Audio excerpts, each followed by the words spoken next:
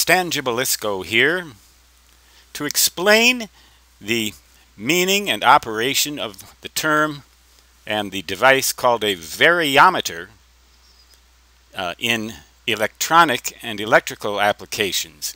There is a device called a variometer which applies to aircraft. This has nothing to do with that. This has nothing to do with aircraft. This basically is a variable inductor, but it comprises two separate inductors that can be connected either in series or in parallel. In this particular example, I show them connected in series. There is a fixed coil on the outside and a rotatable coil on the inside.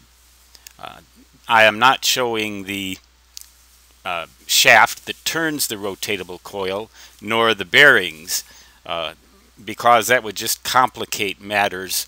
It would look more realistic, but it would also perhaps confuse you more. The idea is that this rotatable coil can be turned so that it either lines up with the fixed coil, that is, the two axes align with each other, or it can go all the way at any angle up to 90 degrees so that the two axes of the coils are perpendicular to one another.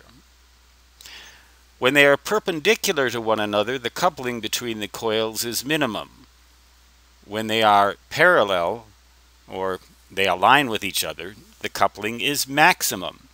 And the coupling can be either maximum adding together to increase the inductance, or maximum bucking each other so that it reduces the inductance. Theoretically, if you have the right number of turns in each coil, the inductance of either coil by itself would be the same, and if they buck each other, in the ideal scenario, you'd get zero inductance, and if they add or complement each other, you get twice the inductance.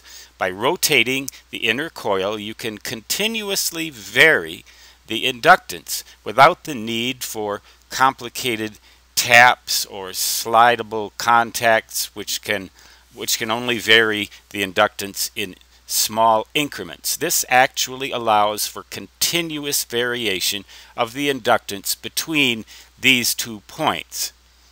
This lead right here goes to one end of the outer coil. The other end of the outer coil then goes to one end of the inner coil, and the other end of the inner coil is the other contact for the entire variometer. So these two, in this example, are connected in series with one another. That's what a variometer in electricity and electronics is. A device that can continuously vary the inductance. Obviously, an air core device is far easier to construct than anything with a ferrite or powdered iron core. So I show an air core device here suitable most likely at radio frequencies. That is, frequencies above several hundred kilohertz, or maybe even megahertz. Stan Gibilisco signing off. Until next time, so long.